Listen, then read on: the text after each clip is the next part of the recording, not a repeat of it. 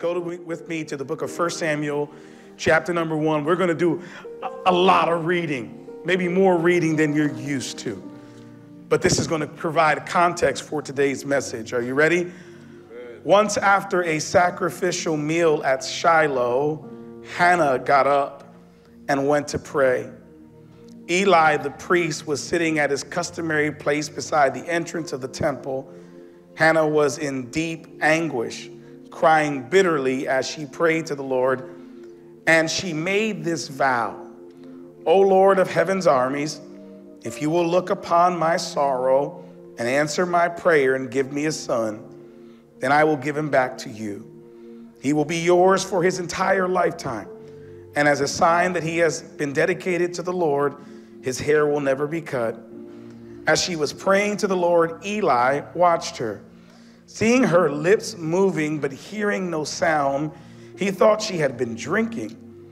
Must you come here drunk? He demanded. Throw away your wine. Oh, no, sir, she replied.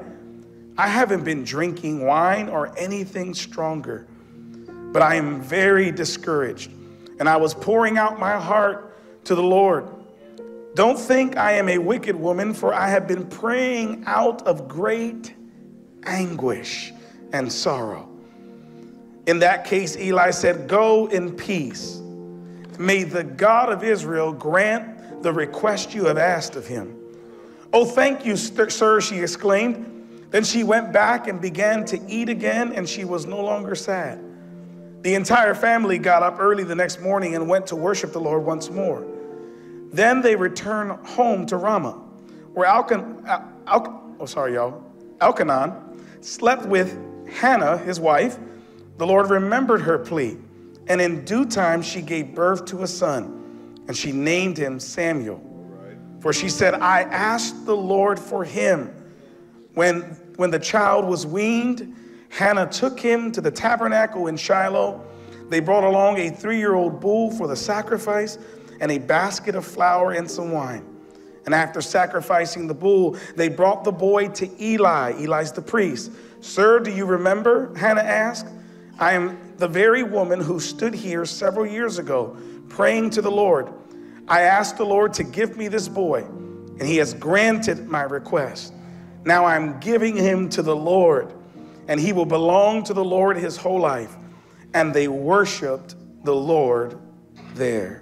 May God add a rich blessing to the reading of his word. Can we pray? Father, thank you for this service so far. Thank you for this wonderful group of people who are here in person and those who are watching online. Would you speak and minister to our hearts today as only you can, in Jesus' name? Amen. Amen. I want to speak to you this morning from the subject, a burdened mother. A burdened mother. And if I could give you a subtitle, it would be, Keep It on the Altar. Tell somebody next to you, say, keep it on the altar. The Bible is full of stories of incredible moms, mothers who have, in their childbearing, have given birth to people who have shaked the kingdom. But there would be no shaking of the kingdom without moms who were burdened by the Lord to raise children to love and serve the Lord. I mean, you can look through all the pages of scripture. You can look at Jochebed, Moses' mother, and see the great sacrifice she made by taking her son, putting him in a basket, and pushing him down the river. If you want to go into the New Testament, there is that Syrophoenician woman, that woman who cried out to Jesus despite being a castaway, despite being a person who maybe shouldn't have been talking to Jesus, being that he was a Jew and also that she was a Gentile and a woman, but yet she cries out. She cries out on behalf of her daughter. And the pages of scripture are full of stories like that, where moms have cried out because they've been burdened with the responsibility of mothering a child. It's one thing to be a mom. It's one thing to be a mom that is burdened with the responsibility of parenting a child. And again, the Bible is full of these stories, and one story in particular that I'd like to focus our attention on this morning would be the story of a woman by the name of Hannah. Now, what's exciting about this story is that Hannah wanted children for a long time and couldn't have it. She desired it, but it just wasn't working. And she had a husband who loved her, despite the fact that she was not able to bear children. But yet there was something in Hannah that said, this is what I desire of the Lord. And in the passage we just read, we get a bird's eye view into a moment of anguish that Hannah was having. Hannah was so burdened with the desire to mother a child that she began to do the only thing she knew that could make a difference, and that is she began to cry out to God. How many know that when there's nowhere else to turn, you can always turn to Jesus? I want you to catch that in your spirit. When there's nowhere else to go, when you have exhausted every medical expert, when you have exhausted all of your resources, we find this theme over and over again in the scriptures. When you have nowhere else to go, you can turn to God. And that's what Hannah's doing. She is praying, but she's praying not like regular, cute, rub-a-dub-dub, thank you for the grub prayers. No, Hannah is burdened with prayer. And she's crying out. Have you ever seen somebody pray like that? Have you ever witnessed a mom who was burdened with the sickness of a child or even the death of a child? As a pastor, I've eulogized many folks and stood there as moms grieve over caskets that contain the remains of their lifeless child. And if you want to hear a cry, if you want to hear a cry that you'll never forget, it's to hear a mom weeping over her child. That's the mode that Hannah is in this particular passage. She is weeping for a child she doesn't even have yet. She's crying out to the God that she knows can perform miracles. And in that anguish, she says some things that are so important to our prayer life, not just hers. She said, Lord, if you grant my request, if you grant my request, I promise if you give me a boy that I'll give that child right back to you. I promise, Lord, if you give me this child will be dedicated to you. And here's how I'll prove it. He'll never see any of his hair cut. We'll make this vow to you that we're going to honor you in this way. I want you to just put a little bookmark right there. Hannah makes a promise to God in her prayer. Can I say this? Be careful what you promise God when you pray. Yes, sir. Y'all with me? Anybody ever made some promises to God while you're crying out in anguish for him to do something? You're like, Lord, if you just get me out of this, I promise. See, I'm going to try this side. They're lying over here. You ever prayed one of those prayers? Lord, if you don't, let it go. Just please, Lord, I promise I'll be at church on Sunday. Some of you are following up on that thing you promised in prayer this week. I'm glad you're here. Praise God for you. But Hannah begins to cry out, and in her crying out, she makes these promises to God. Now, I want to go back to her crying out. She's crying out, and her lips are moving, but nothing's coming out of her mouth. Y'all remember some R&B singer said, I'm all cried out.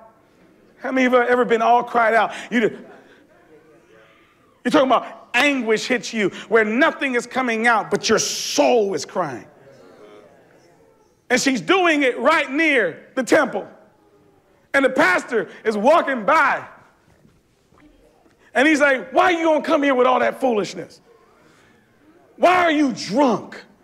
You know you got to be crying out something fierce for someone to walk by and think you're drunk. When's the last time you cried out like that to God? Where it didn't matter who was looking at you. It didn't matter their perception of you. All you wanted to do was do everything you could to get God's attention. That's how Hannah is crying out. And the preacher, the priest of the day, Eli, comes through and sees it. And he begins to look at her and says, girl, get your wine and get out of here. How are you going to come to church drunk?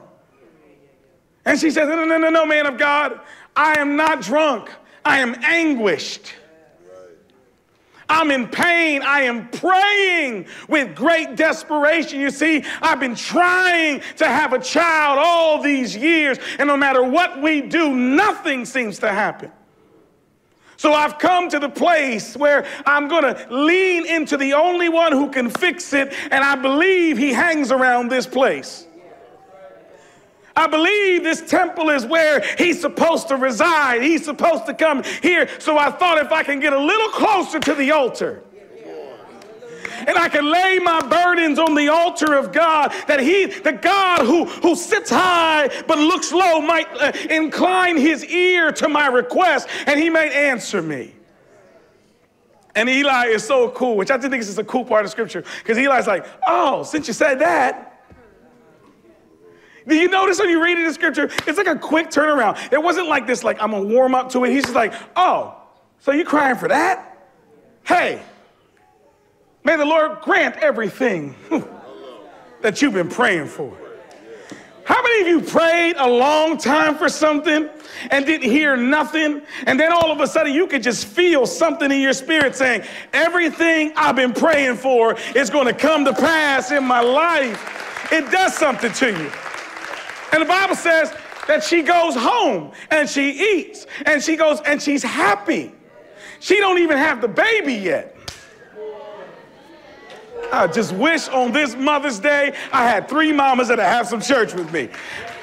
She didn't even have the baby yet, but she's already happy, because you don't have to have the thing manifest if you get a word from God. When you get a word from God, it's a sure thing. You can take that to the bank.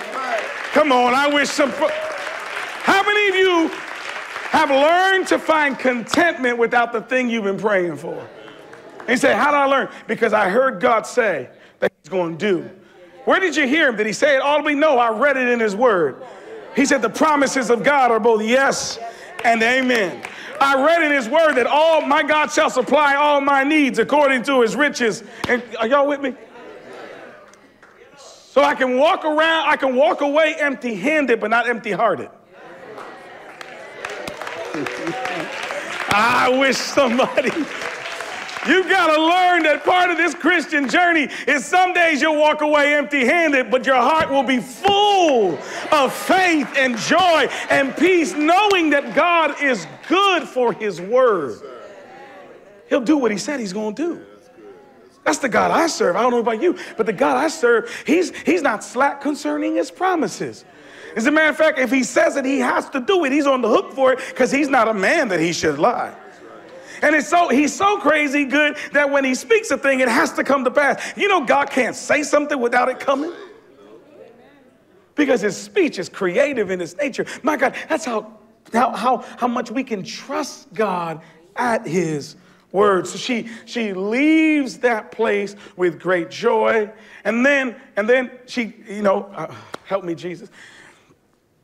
There's a part of this whole miracle that's very natural. And oftentimes when people are praying for miracle, we forget that we still got to go back and do what we're supposed to do. There was no Holy Spirit coming into Hannah's womb. Y'all come up, y'all. She had to go home and put into practice what had come through a promise. You have to practice the promise before you ever see that thing manifested. You can imagine if this couple had been trying for children all this time, that there would have been this like almost frustration to say, we're going to do this again. We've been trying this all these years. What's the difference now? The difference now is I got a word from the Lord. And because I have a promise, I'm going to go back home and practice. I'm going to use the word practice. There's enough kids in there. I'm going to use the word practice. They needed to go home and to practice the promise so that Now, I know it's a little uncomfortable subject, but there are things that God has promised you that you have to remain in practice while you have to keep doing what God called you to do, even if you don't see the fulfillment of everything that he said. You have to practice it. You don't just sit there and wait for it to fall on your head. No, you wake up every single day, put one foot in front of the other, and walk out the will of God for your life. Because his word is a lamp unto my feet, y'all. His word will guide me into the place of promise. Come on, y'all. The reason I'm still practicing without having seen it manifest is that I got a promise. The The reason why you still are saying God's going to do it, and it's been 8 years, and people are looking at you like, it's been 8 years, give it up, get a new plan, get a new idea. You're like, you don't understand. I'm not practicing an empty practice because I got a promise that's connected to my practice. And if I keep just doing what God told me to do, one of these days I'm going to walk in to what he said. It might not be right away. I'm preaching to somebody who feels like all you're doing is waiting and waiting and waiting and waiting, and I'm tired of waiting. Well, if you wait the right way, eventually God's going to show up. This ain't the message. I'm almost there with the mama points. This part of the message just got me excited. It really did. It's a reminder to me that that our waiting is never wasted. And he just has practices. So Hannah goes home, finds her husband. They practice. And then the promise comes. And they have a child. Now, you could imagine, mamas, I've seen y'all. I've had 5 of my own. There's something about a mom when they put that baby on that mother's chest, that skin to skin, and the way y'all look at that baby like, try something, I'll get you. Like, sound like the Terminator when they talk. It's crazy, y'all. Something about those babies. And they're so precious to you. Moms, you know the way they smell. You can smell your babies. Your babies aren't babies no more, and you still remember. Some of y'all getting it right now. Mom's like, he stinks now, but he used to smell so good. Come on. Y'all remember that, mamas? So she's got her baby, and she's got the promise. She's got the promise she's been praying for.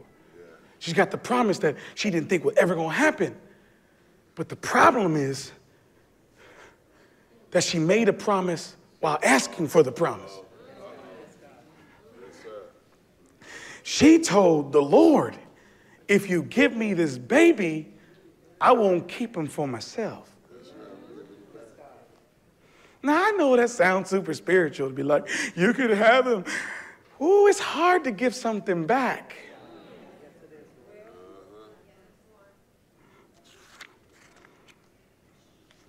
Let me give you this point. The point is, remember the promises you make to God in prayer. You got to remember the promises you make to God in prayer. If there's a lesson that Hannah will teach us and that we can learn from her life is this, that when you make a promise to God in prayer, remember the promise. You see, her journey with this child started at the altar, and it needed to end there as well. It's amazing to me the things that I've asked God to bring into my life. And then when he brings it into my life, and I told him I was going to do it this way and use it this way, personal desires can cloud everything that I promised him in prayer. And how I now want to use it a different way, a way that pleases me a little more. And I forgot the fact that the only reason he probably gave me the promise is because I told him I was going to give it back to him. And here's the thing, it's so important for us to learn as we're praying these big prayers in life. Understand this, that anything that God gives you still belongs to him. I'm going to say that one more time. Anything that God gives you still belongs to him. And if you're not willing to freely give to God what he has freely given to you, then you might want to check how you're praying. See, Hannah teaches us, she says she has this child, and the Bible says she weans the child. And after weaning the child, she then gets the child, grabs a bull, grabs some bread, and the bull was for a sacrifice. They wanted to bring an offering to God's house that was a separate sacrifice or an animal sacrifice alongside with the child that they promised they would dedicate to the Lord. So she goes back to Eli's house. She goes back to church, knocks on the door. Preacher man, it's me, the crazy lady. The lady whose lips was moving but nothing was coming out. And he's like, oh, yeah, I remember you. You look a lot better now. That's not in the Bible. I made that up. She says, I'm here with that child God gave me. I'm here because in my prayer, in my crying out to God, I made a promise to him that if he gave me this thing, I'd give it back to you. Back to him. So here is my son. He is ready for service in the kingdom of God. And there Hannah drops off her child, offering him up to this strange preacher man because it was a promise she made to God. Ooh, y'all, I read through that passage and I've known this story. My mama taught me this story in Sunday school, but it hit me different this time because I realized I need to learn to be careful with the promises that I make to God in prayer. I need to not be just saying things in order to try to manipulate God, as if you can manipulate the God who knows all things. But we try to manipulate him, not realizing that God can see through all of that mess. He can see our heart and whether or not we're willing to do that. And I'm saying to this to you, brothers and sisters, this morning, there are some things that you have on the altar of God that the reason they're not released is because if he gave it to you, you'll be consumed with it. If he gave it to me, there's a good chance that whatever it is he gave to me will quickly become an idol and not a point of, not something that I can look to God and give him glory for. So the key to this moment in Hannah's life is that she has made up in her mind, I want this child, but I'm willing to give it back to God if it means having to do that. And that's exactly what she does. She sends him to the house of Eli, and he is raised up in the priesthood. He becomes the priest over Israel. He's the man that goes to David and anoints David. He has a rich history in the kingdom of God, but it starts with a mom who was willing to just be burdened by God. It starts with a mom who put that child, who saw that child come to life as a result of being on the altar, and a mom who said, I'm going to keep him on the altar for the rest of his life. See, I want you to consider this in your prayer life, in your time with God, in your requesting of God. How much of the things are you asking for will you bring back and place on the altar? Moms that are in the room today, I want to tell you something. Your kids just don't need to be the gift that you pray for once, but they need to be the children that you keep on the altar of the Lord. Moms, if there's anything that you can do for us, can I tell you, please keep us before the altar of the Lord.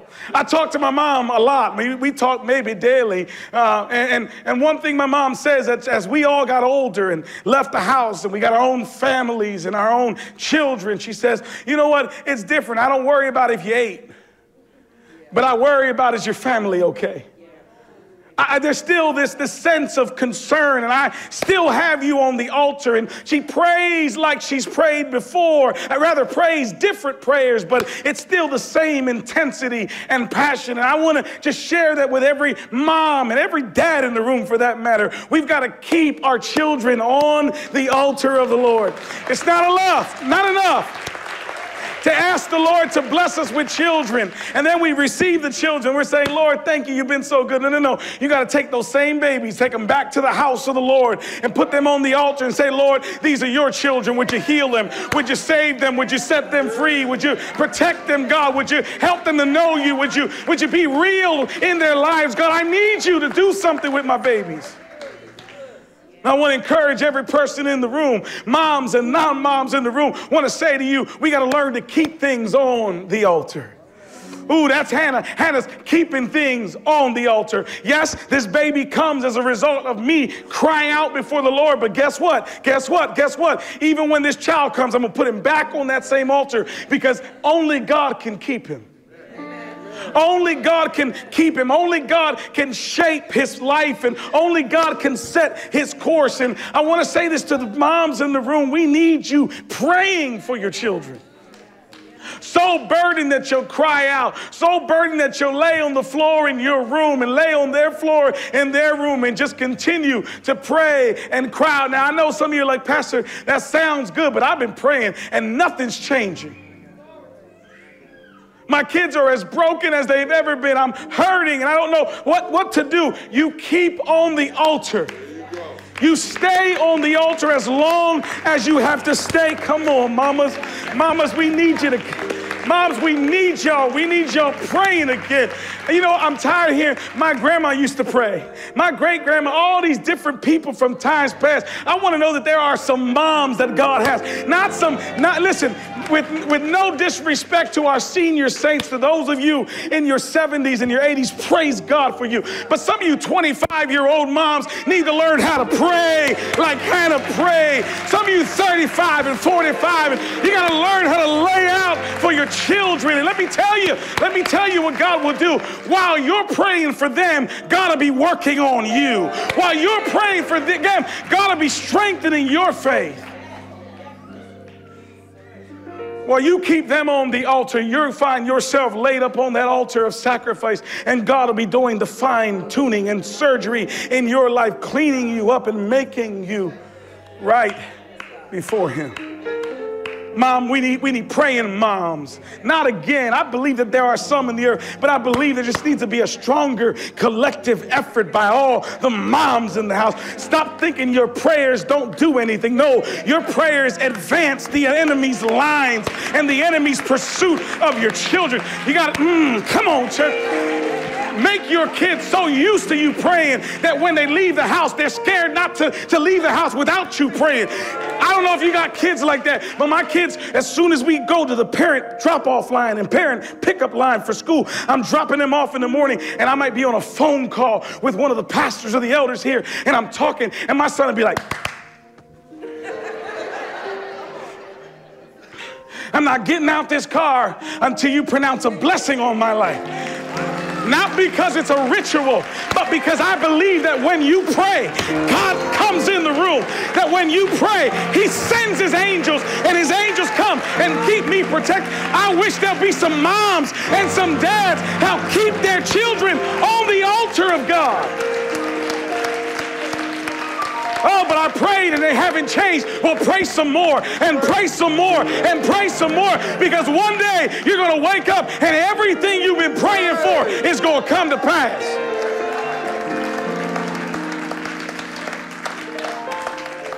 I'm praying for my kids, they're depressed. I'm praying for my kids, they're confused. I'm praying for my kids, they're addicted. I'm praying for whatever it is you're praying for. Don't you stop praying. Don't you stop praying. You declare God's word over their life every single day. I'm telling you, it'll shape the way they think about life and the way they think about themselves. And they be on their way to do something they know they're not supposed to be doing, and they'll hear your voice. They're like, I can hear my mama reciting scripture over me. I can hear my mama saying that you can't live like that, and please God. I know, but they get annoyed. They're annoyed now. They'll thank you later. They're annoyed now, but they'll thank you later. Oh, I know, but I just don't want to aggravate them. I'll stop it. That's the way for the enemy to keep God's word out of their ears. You got to aggravate them a little bit. Listen, the devil, Jesus help me right now, Lord. We're worried about, oh, they're going to be a little aggravated. Let them be aggravated. I'm aggravated. When's the last time you looked at your week and you weren't aggravated by something they did? At least what we're doing is constructive. You might be, you know what? You might take what you want, but we're going to pray. We ain't leaving this house until we pray. We ain't getting on this road until we pray. You ain't going to bed without me praying for you. You may get annoyed, or what will happen is they're going to experience the goodness of God in the midst of all those prayers, and they're going to say, you know what, Mom? I'm not leaving until you pray for me. My oldest son, AJ, he's 16. He's going to be so mad now. He's like, Dad, you owe me money. Use me as an example in the message. You owe me something. Since he was a little guy, so funny. He still does it to this day. I was trying to pray. He'd be like, that's his prayer pose, y'all, prayer position. You know, everyone like this. Get it.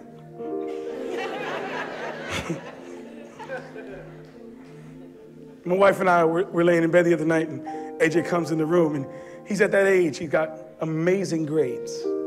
So I don't have, a bunch of rules on him like that when it comes. Hey, listen, you go to school and do your thing. You're going to get some. See, that's the way it works. You do right, you get freedom. You do wrong, you get locked up. Simple as that. That's how it works. Real simple system. People make this hard. It's not complicated. So he rolls into the room. He's ready to go to sleep, and he comes to bedside. He says, Dad, pray for me. And my wife and I are laying in the bed. And AJ, he's 16 now. He ain't little no more. Still say that. But he will not go to bed without his dad blessing him. Without me praying a prayer over him he will not go to bed. I don't have to go looking for him. He comes looking for me. Those other kids, they'll be in the bed. Dad, you didn't pray.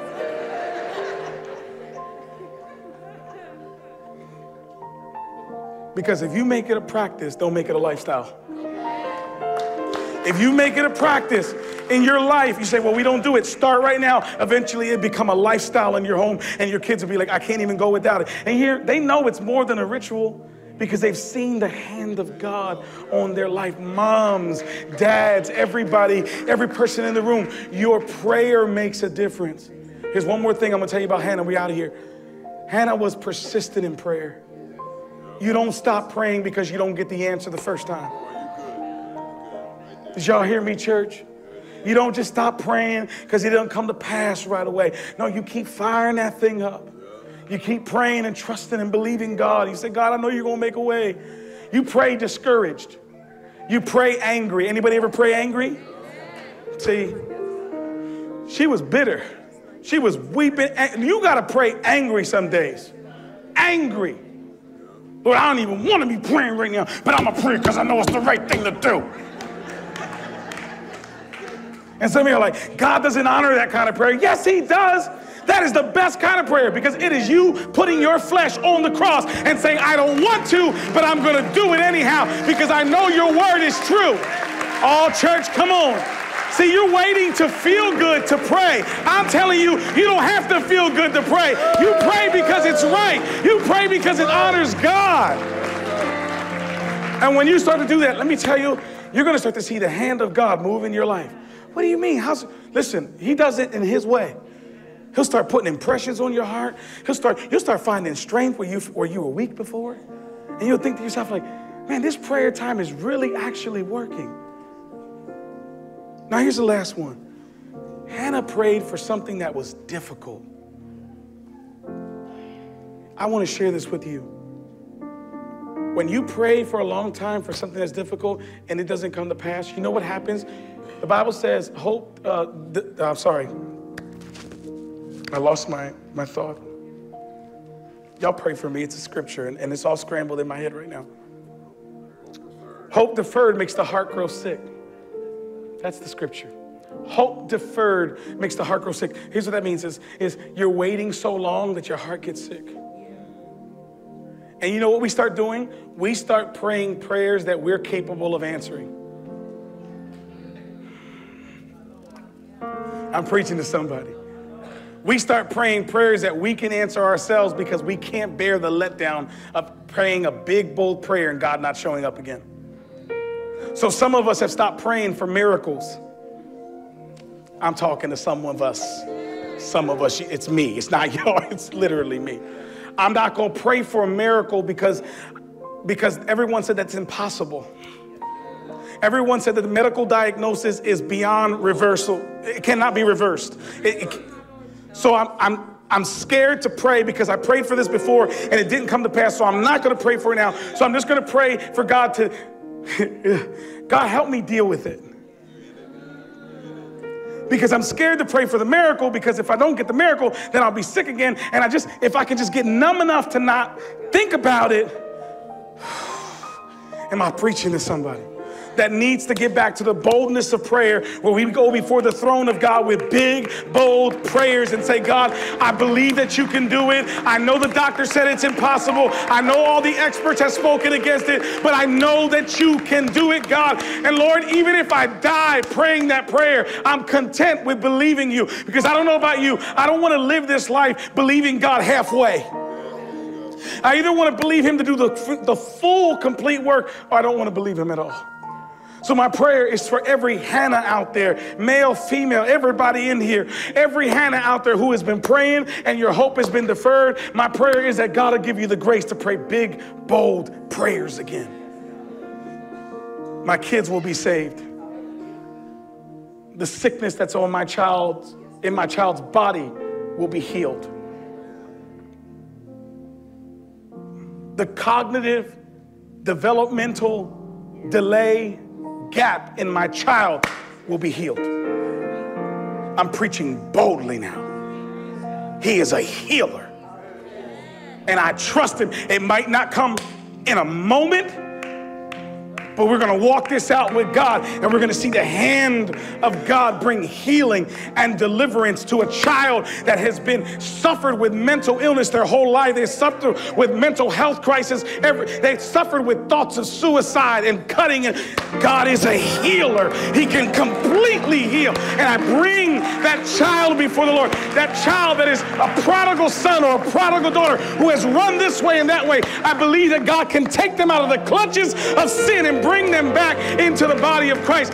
That's my belief. I believe God can do it, so I'm praying for it. He's a healer. Okay, Mom, last one. This is for you. Pastor, what if I'm not bringing a child? What if I'm bringing myself to the altar? God answers those prayers too.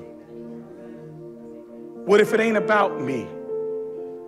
I mean, what if it ain't about my children? What if it's me? What if I'm tired? What if I'm suicidal?